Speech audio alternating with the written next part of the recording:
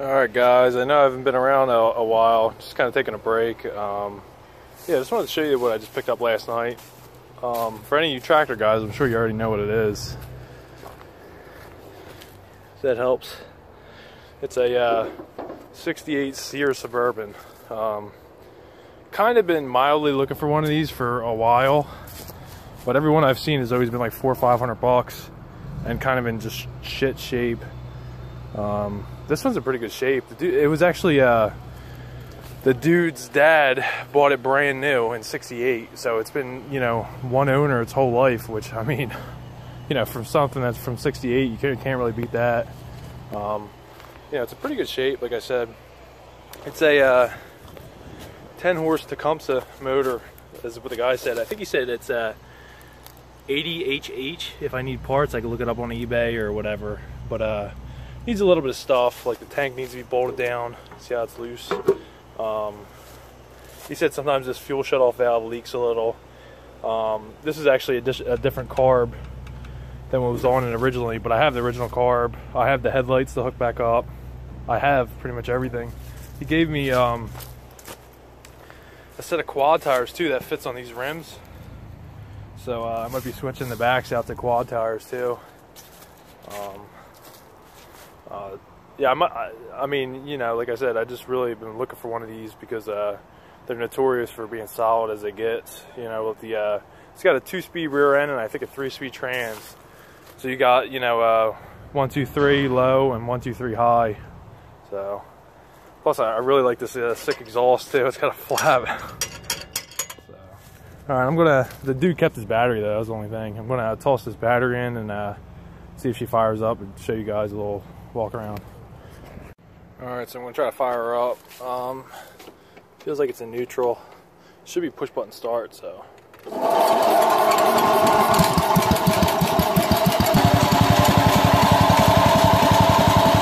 a pretty mean looking tractor. But yeah, I couldn't pass. It was too close to what I wanted and too good of a price. I was like, what the hell, I'll get it, you know. Alright guys, so I think I ran out of gas. Let's see if she fires up now. Throttle might be a little too low too.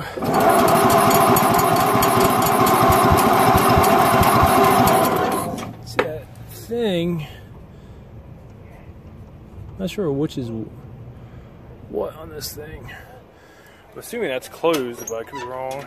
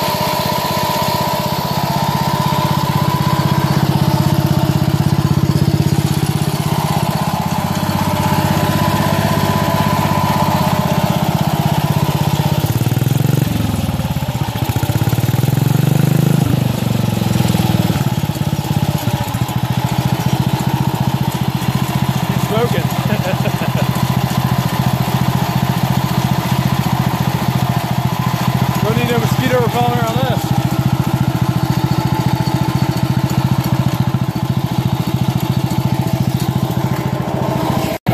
Now that's low gear right there.